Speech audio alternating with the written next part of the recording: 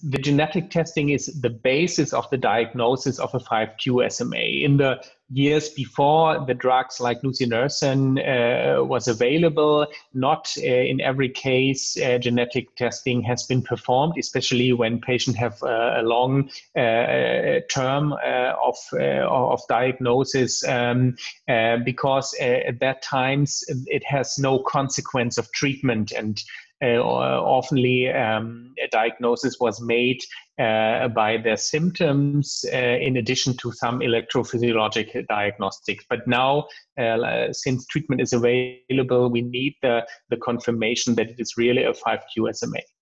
The classical test is the multiplex ligand analysis, the MLPA, to detect the deletion of the SMN gene and to detect the copy number of the SMN2 gene.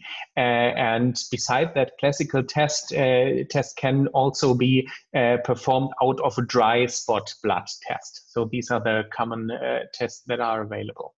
In most cases, you have a homozygous deletion of the SMN1 gene, but there are a few cases who are compound heterozygous. So you have a deletion on one allele of the SMN1 gene and a point mutation on the other allele, and the SMN2 number, the SMN2 copy number determines the severity of the disease. So there is a good correlation with increasing copy number towards a less severely impaired patients. And typically you have, for example, 2 SMN2 copies in a SMA type 2 patient and 4 SMN2 copies in a SMA type 3 patient. And this is a correlation in approximately 80 to 90%. But there are also other patients in which you don't have that correlation. Possibly we have some then other genetic modifiers.